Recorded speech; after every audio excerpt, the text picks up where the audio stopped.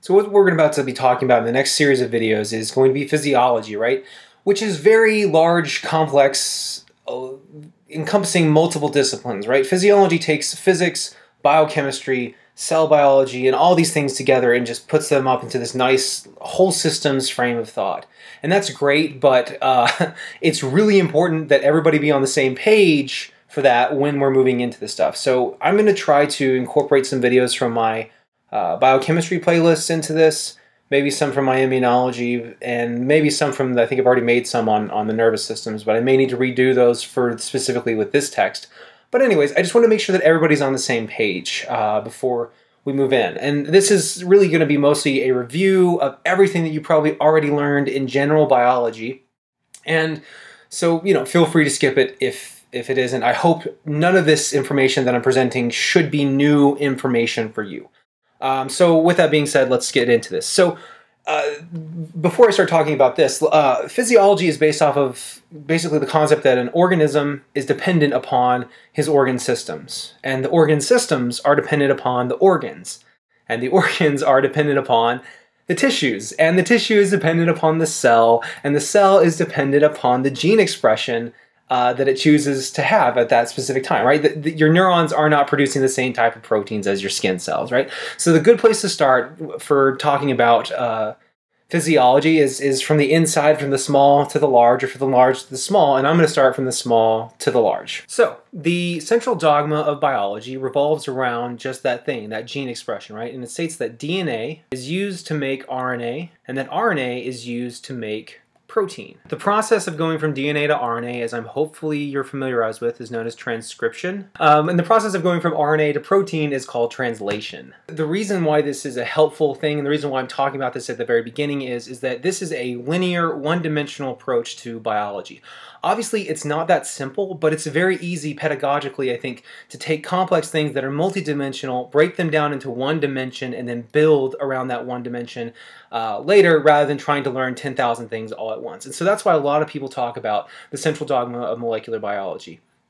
And it also, I think, kind of shows the gaps that we can bridge between DNA and protein, and that's RNA. And if you remember from general biology, there are multiple different types of RNAs that do multiple different jobs. And RNA is structurally and functionally the bridge between DNA and protein. So RNA can act like DNA in that it can carry genetic information from one point to the next. But it can also act like proteins in that it can fold into these three-dimensional, ribozymes and other things like that we're going to learn about later. But for the purposes of this, that's something that we need to just address. So the nucleus structurally, right here, is made up of a nuclear envelope, which is a double phospholipid bilayer with nuclear pore complexes. These are just channels that allow who comes in and what comes out. If it's a phospholipid bilayer, that should tell you that it has that whole nonpolar polar ends to it. I'm not going to do a full 100% review of general biology just because we don't have time for that. The nuclear lamina is also a part of this. This is the rough, dense protein filament type of structure underlying it. And if it's meant to provide structural support, you want to have a really strong protein. Mostly keratin would be the one to do the job. Actually, long after the cell is dead, you can still see the nuclear lamina in place. It takes a long time for that thing to degrade away. Whenever we stain the nucleus, we see something, this unique site called a nucleolus, and this is the site of ribosome assembly. So this is where we're going to take the large and small subunits of a ribosome and combine that with the ribosomal RNA to have a full functional ribosome that's going to be exported out of the cell through the nuclear pore complexes to go on and do whatever it is that they're supposed to do. DNA can exist in really two forms, you could say. This is oversimplifying, I know, but chromatin and then chromosomes. So chromatin is a loose DNA that's readily reactive, it's being transcribed to make proteins, and it's doing all that stuff. And then chromosomes are DNA that's wrapped up around a protein called a histone, and this is something that's useful when we're trying to divide a cell from one point to the next. Okay, so here's a picture just detailing everything that I talked about. This is the nucleus here, nucleolus right here, and kind of circling that in gold, that darker area there for ribosomal assembly. This is the chromatin, as you can see in this little purple string. They did a good job of making that look not very clear, because chromatin, to my understanding, doesn't even show up upon staining of any type of microscopes that I know of. Maybe with certain types of dyes, but that's beyond the point. Anyways, the nuclear envelope, it has an inner membrane and an outer membrane, and then the nuclear pores that you can see here on this structure here, And then down here is a picture, should not have used yellow for that. Down here is a picture of the pore complex, which is that channel that allows things to moving in, and lo and behold, what are they dealing with trafficking? Ah, a ribosome. That's useful, isn't it? Okay, so down here in this mesh kind of looking structure here, that's the filamentous structure of those proteins. In this case, it's the nuclear lamina. And down here you can see a real quick distinction between the chromatin, which is what you see over kind of on the left, as opposed to this wrapped up thing here. This would be a chromosome. All right, so moving along, just keeping up with the theme of the central dogma of molecular biology, let's talk about ribosomes, which is the site of translation, or the guys that are doing translation. And they're structurally made up of two parts, obviously, a protein and then an RNA. And that RNA is called the rRNA, which stands for ribosomal RNA, and then a large subunit and a small subunit. It's a little bit more complex than that in terms of how that stuff is oriented. It's not like it's just three parts. They're all kind of mixed together, but they come to look like this little sandwich thing over here that you'll see. There's the large subunit and then there's the small subunit down there. In human beings, they tend to be around 80 Svedbergs. Svedberg is just a unit of density that we have, but what I want you to understand is that they're structurally unique. They're not the same thing structurally as what you'd see in a bacteria, for example. And their function is to produce proteins, obviously, and there's two types of ribosomes we're going to have. There's free-floating ones that are in the cytosol, just floating around all willy-nilly, and they make proteins for the inside of the cell, proteins that the cell needs to use. And then there's bound ribosomes, ribosomes that are bound to some type of a phospholipid or some type of a membrane, the endoplasmic reticulum, for example, or something like that, that are going to be either A, excreted by the cell, okay, it's like insulin being secreted by the cell, or two, being embedded into the membrane like a identifying like a protein tag or something like that. Kind of switching gears now, we're going to talk about the endomembrane system. And what I want you to know about the endomembrane system is that all the parts of the endomembrane system are either physically connected continuously, or they're connected by sending vesicles back and forth. And this has a lot of significances in terms of evolutionary biology, but for now, we're just going to list the parts of them, and then we'll explain what they do as we go along. Okay, for the endoplasmic reticulum, there's two types. There's the rough ER, and then there's the smooth ER. And the rough ER is called that because it's studded, it's rough, with bound ribosomes. So if it's studded with ribosomes, then chances are in ribosomes' job is production of proteins, then we're going to make proteins that are going to be used for secretion or that are going to be embedded into the cell membrane. Some people call the rough ER the membrane architect, and I kind of like that description because if you look at all of the wonderful glycoproteins that they use to identify a cell, that came from initially the rough ER. But there's also the smooth ER, and the smooth ER is not studded with bound ribosomes, and its function is mostly in detoxifying the cell. Cytochrome P450 is a very good example of an enzyme that you could find in there. It synthesizes lipid compounds such as steroid hormones, so estrogen, testosterone, things like that. Those are where you'd find that stuff. And it also plays a role in calcium storage, which is really important in terms of physiology when we start talking about the neurons in the muscle functionality between those two. Next is the Golgi body. I think the analogy that people give of that is that they're kind of like FedEx of the cell. If you look at what FedEx is doing, it's shipping, packaging, and receiving the thing you bought on Amazon. Well, in this case, the Golgi bodies are involved with shipping, packaging, and receiving the proteins of the cell. And so what is it made up structurally? Well, it's made up of a membrane here, which is folded up into these things called cisternae. And the reason why this is a good thing, or reason why this is an advantageous thing structurally, is that one, each and every one of these shelves that you can see here, so for example, I'll draw this one here in purple and then gold or white. So those two guys there each have different sets of enzymes that are involved in doing different types of chemical reactions or chemical modifications to the protein. So that's the first advantage, is that you can separate these things out, the reactions out physically. But the second advantage is, and this is just a general trend in biology, is anytime you can get the same job done by taking up less space, chances are that that's going to be an advantageous thing here. So that's why a lot of these things, anytime you see cisternae, I want you to think, maximizing the job we have to do by taking up less space, because cells are really dense.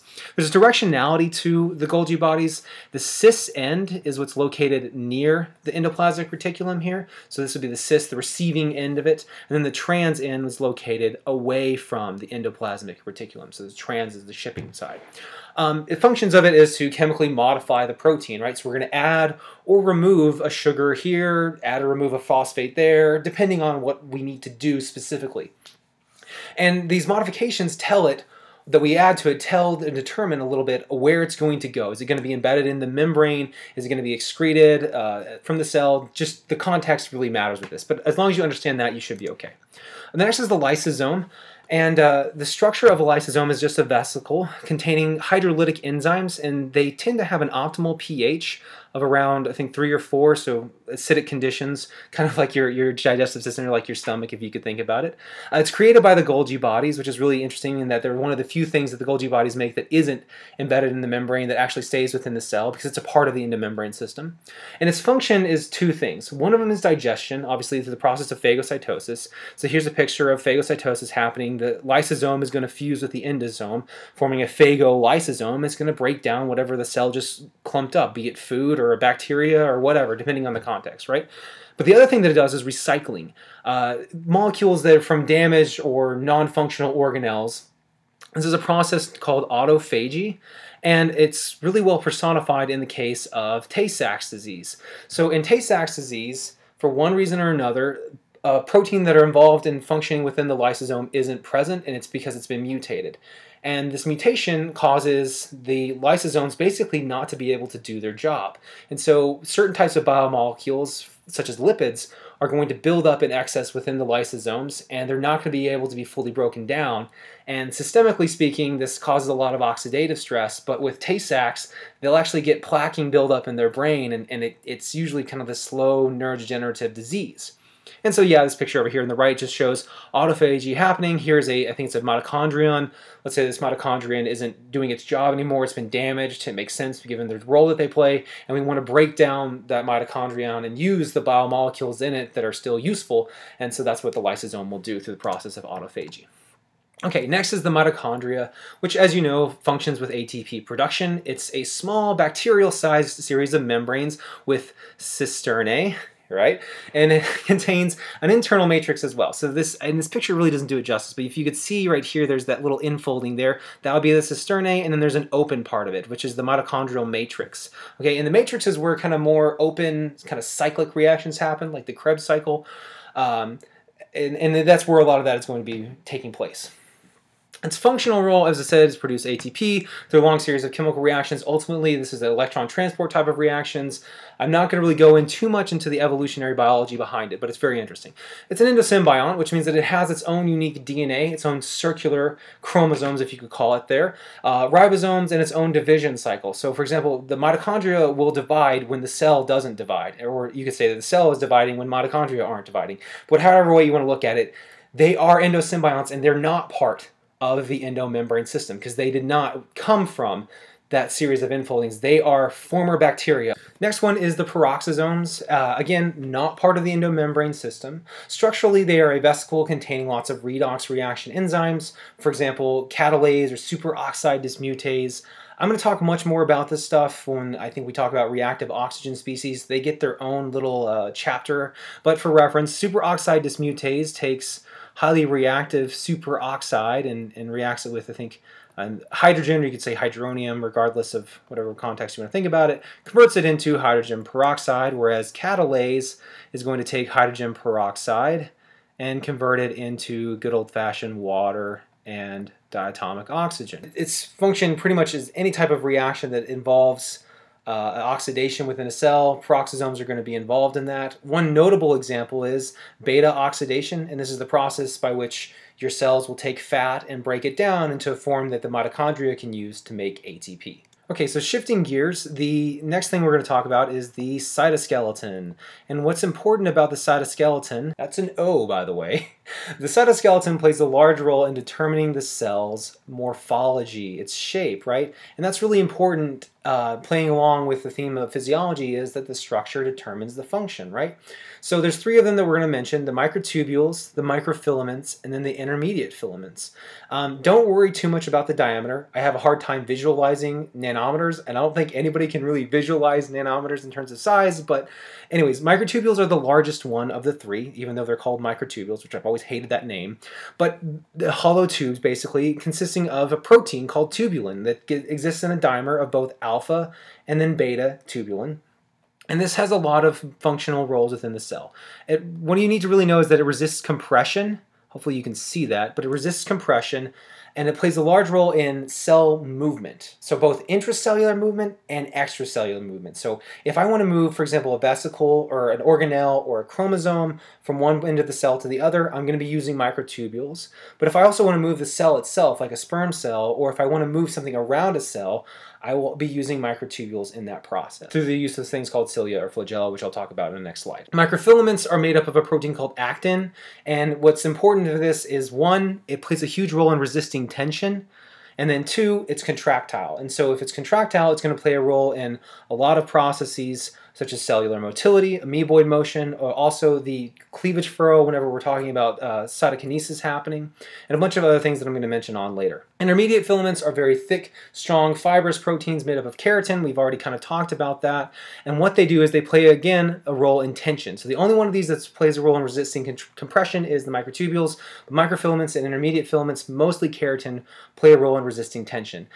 We've already talked about its role in terms of the nuclear lamina. It sometimes will anchor organelles into their certain places there. Very, very strong protein, keratin, right? You know how they say that your fingernails and hair keep growing after you're dead? Well, they don't. It's just that keratin takes a very long time to break down, and that's what your fingernails and your hair are made out of. And so after your body is pretty much decomposed, those things will still be there. An analogy that people make is that the microtubule is kind of like the highway of the cell, and that if I wanted to send a vesicle, for example, say from, I don't know, the mitochondria to the nucleus, I'd have to send that vesicle along a microtubule, and that's what this picture here is showing you. So you can see these little kinesin proteins here. These are motor proteins that are hydrolyzing ATP and literally like walking 1 foot at a time along this microtubule. And so there's two ends of this. There's this depolymerizing end, and then there's the polymerizing end. And it's kind of interesting because, like, as this guy is walking, this stuff is getting broken down, and this stuff is getting put back together on this end there. They're not static structures, right? We're breaking down the microtubules, we're rebuilding them in certain areas. It's a very, very, very dynamic process here. It regulates this, or where a lot of the tubulin proteins are kind of stored, if you can think about it, is in this something called the centrosome. And the centrosome is made up of centrioles, and then the centrioles are made up of microtubules. And so we just talked about the intracellular movement with the kinesin proteins, but these are talking about the extracellular movement. And both of them are made up of a 9x2 microtubule pattern, which I'll explain later. But the cilia play a role with what's called crowd surfing, is what I like to call it, or you think of it as a beating pattern, whereas flagella are the classical whipping tail, so like kind of the tail that whips, that propels the sperm forward, kind of like a mermaid. And then the crowd surfing, if you can imagine, if you've ever done crowd surfing, cells basically do that thing where they stick their hands up and then they will actually carry something from one end to the other. So this would be like, for example, if you've ever done that, there's the person there, and these guys are going to carry him from there, and there's going to be some other people along the line that will be able to carry him from one point to the next. An example of where this is kind of gross, is in the trachea of your respiratory tract or the fallopian tubes. We'll talk about examples of it later. Anything that's really, really big, that stands out of a cell, that sticks up, is a really good point for signaling, right? So there's sometimes called the primary cilium, which is an immovable signal antenna, which plays a large role in receiving signals for certain types of development. That's not really important that you know that. That's just kind of like a fun fact. But it's important that you understand is the structural arrangement of each of these. So at the base of both a cilia or a flagella is a basal body. And a basal body is a 9x0 pattern of microtubules at the base of each of these. And what's interesting about this is that basal bodies are structurally very, very similar to the centrosomes. And when a sperm fuses with an egg, it's actually going to bring with it and donate to that egg the centrosome, which is going to start the whole process of cell division. Both the cilia and the flagella use a unique type of motor protein called a dynein. And I think I'm going to have a picture on the next slide, that's going to illustrate that process here. So without the use of a cross-linking attachment anchor protein, when a dynein contracts, it moves the microtubules along, kind of similar to what we saw with kinesin. But when there's a anchoring protein involved with that, a contraction of the dynein causes the cilia, or in this case the flagella, to kind of bend back and forth through a series of contraction and relaxation. And that's how we can move things from one point to the next. For example, the tail end of a sperm, or again, the cilia propelling things up your respiratory tract. Okay, so this is a picture here that shows that 9x2 versus a 9x0 cross pattern that I was telling you about. If you look at here, these are doublets of microtubules, but there's 1, 2, 3, 4, 5, 6, 7, 8, 9 of them with 2 in the center, and this is in the actual part that's functioning as a cilia or functioning as a flagella. And then at the base of that, though, is a 1, 2, 3, 4, 5, 6, 7, 8, 9 series of triplets with nothing at the center here. And so that's why we say 9 versus 0 versus 9 by 2 pattern there. So here's a slide that just shows pictures of all the things that microfilaments are involved with. Obviously, if they're contractile, they play a role in muscle contraction, but not just muscle contraction, but the actual division of two cells during cytokinesis right after we've done mitosis, formation of that cleavage furrow. That should all be reviewed for you. If you look at this picture here down this corner here, this is the inside of a cell. This would be the outside of the cell. This kind of, I think, orange color here. This is sometimes called the cortex, and the reason why that's significant, aside from obviously structural support of the cell, is that when a cell wants to move, like a white blood cell chasing after a bacteria, or if a cell wants to phagocytize something, it's going to form little actin filaments that are going to actually push on this cell, kind of like a hamster in a ball, if you could imagine it. And that's what this picture over here is kind of highlighting. These extending pseudopodium or pseudopodia are going to push out, and that's going to move the cell forward in amoeboid motion, or they can push out and engulf something if we're going to do endocytosis. And don't worry about this picture down here. That's something with plants, and this is physiology. We don't care about plants. Okay, so moving on to cell junctions. There's 3 types of these, and there's just connections that you can have between one cell to the next. The first one is tight junctions. These are very, very strong connections between the two. They're made up of thick protein filaments there. And this is really useful if any type of situation where you don't want 2 types of cells to mix. For example, if your blood were to mix with your brain, your own white blood cells in your blood would mount an attack on your brain because they would recognize that brain as a foreigner. Same thing with the testicles if you're a guy, which is why some people can become sterile after a vasectomy, even if they reverse it. But anyways, tight junctions here, impermeable junctions preventing molecules from passing through the intracellular spaces. Next one is called the desmosomes. And these are kind of like a rivet, if you can think of it, or something that's called spot welds, or I think the analogy is also Velcro in this case. They're really, really flexible. So what they have here on the outside is obviously keratin, keratin being really, really strong. And on the inside is a linker protein. In this case, it's cadherin is the name of the protein, but that's not really important. It's a glycoprotein that sticks together, whoop-de-doo. But it's important for lots of reasons. So for example, the heart muscle. If the heart muscle cell were to contract right now, if the heart as a whole organ were to contract, it has to be able to do that without tearing itself apart. And the strong flexibility of desmosomes is what enables it to do that. And the third kind, which plays a role not just in terms of junctions between the heart, but also in the nervous system and other things we'll talk about later, is called the gap junctions. And these things are made up of connexons, which are just basically 2 single channels made of connexin, wonderful name, that help form a connection from one cell to the next. So in this case, let's say that we had, I don't know, say sodium, for example, could go from one cell directly to the next through these gap junctions. So anytime we have some type of electrical current going on or some type of ion conductivity going on, you're going to see gap junctions there. Okay, so for vesicular transport, there's 3 kinds. There's endocytosis and exocytosis. Those are really the primary ones, but there's also a process of transcytosis, which I'll talk about last. Endocytosis, as its name implies, is just the process of taking something into the cell. It's kind of an ambiguous term. Sometimes, though, it can be used synonymously with pinocytosis, which is the process of taking in fluid, cell drinking, or phagocytosis, which is the process of cell eating. This may or may not be receptor mediated. It may be specific or it may be non-specific, just depends on the context.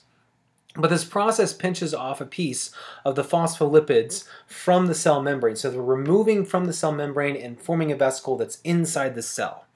And by extension, once we do this, let's say that we have some type of a chemical reaction. Let's say that we do phagocytosis. Okay, we eat something, we digest it, and then we need to excrete it from the cell. Well, we're going to do the process of exocytosis, which is where we're removing something from the cell. And again, this process may or may not be receptor mediated, and it's always used to either A, remove waste from the cell, such as with the example of phagocytosis, or B, to secrete some type of a signal molecule, usually a protein, say, I don't know, a cytokine, for example. And this process adds a phospholipid to the cell membrane. So exocytosis increases the cell membrane and endocytosis decreases the cell membrane. And on the subject of when we were talking about whether or not it is receptor mediated, this receptor that's involved with that is called the snare hypothesis. And the reason why I'm showing this is that it's an extra step in the process there. And anytime you have more steps in a process, the more you can control it and the more that you can regulate it. And 2, it's really important because the botulism toxin is thought to inhibit the snare proteins from interacting with each other, and that inhibits, obviously, the exocytosis of a neurotransmitter in this case, but also other things as well. This is just a picture here showing endocytosis, in this case the form of pinocytosis, bringing in a fluid here, and then phagocytosis. In this case, they're showing that phagocytosis is receptor-mediated. What you may want to make note of is that they're forming pseudopodia to engulf this item that they're going to phagocytize, which is, hopefully, if you can remember, through the use of actin filaments, right? Yes. Okay, and then transcytosis is a little bit different, because in transcytosis is where something goes into the cell and then actually leaves that cell without any type of chemical reaction or any modification happening to it. Okay, so time for some review questions. This one's going to be, which of the following best explains why alcohol or chronic alcoholism, I should have said that instead of alcohol addiction, but why does it in men tend to present with testicular atrophy and then gynecomastia? So testicular atrophy, what I mean by that is that the testicles shrink. And remember that the testicles synthesize steroid hormones, right? So testosterone, lipid-soluble hormones, right? And then gynecomastia is the development of breast tissue in men. Pause the video if you need to, think about it. Okay, the answer to this question was C, because the smooth endoplasmic reticulum is overwhelmed with detoxifying the alcohol that it cannot synthesize testosterone. State that some antibiotics work by inhibiting the ribosomes of bacteria. Which of the following best explains why a human can take an antibiotic without any negative effects? So pause the video if you need to. Okay, the answer to this one is D, both A and E. So the ribosomes of bacteria do have different ribosomal RNA than we do, and then the ribosomes of human have different size and different structure. All right, so this question asks that the blood-brain barrier prevents systemic blood circulation from reaching the central nervous system. Which junction most likely explains why nervous tissue and blood never directly mix? So again, pause the video if you need to. Okay, the answer to that is C, the tight junctions. Hopefully that shouldn't have been too difficult. Okay, next question is that a fatty liver is the accumulation of triglycerides and other fats in the liver cells. The amount of fatty acid in the liver depends on the balance between the process of delivery, removal, and recycling.